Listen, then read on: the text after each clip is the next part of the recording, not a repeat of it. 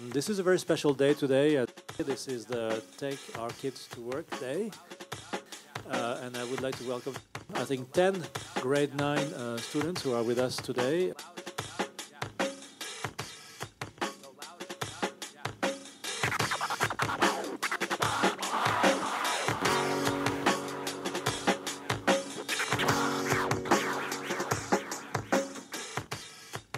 So we're very, very proud of all businesses that are engaging grade 9 students and giving them an opportunity to really take a peek at what's happening in the workplace.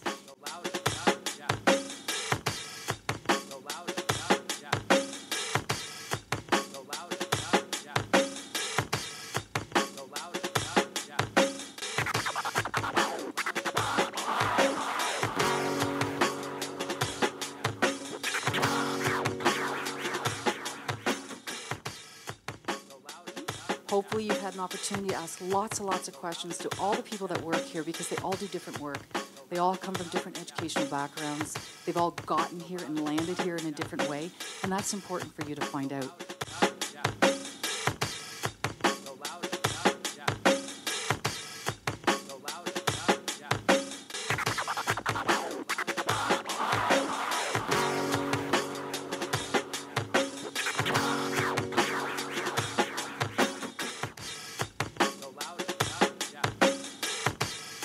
I also want to thank SOCAN for the invite and also acknowledge the important work that they do. I think it's very, very important to support and to preserve the rights of our musicians, our creators, and our publishers, because they work hard. It's not an easy life, but it's incredible, incredible work that they do. So thank you.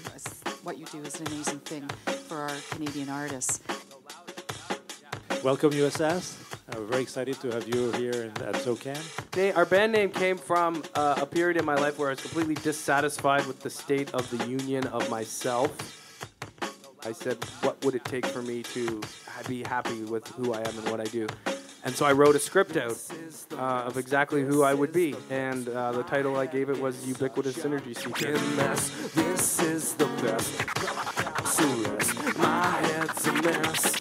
Well, I woke up on a Monday. I've been feeling pretty wired. I've been wide awake since Wednesday. I was feeling so inspired by the state of my own execution. Drop me 'cause I can't let go.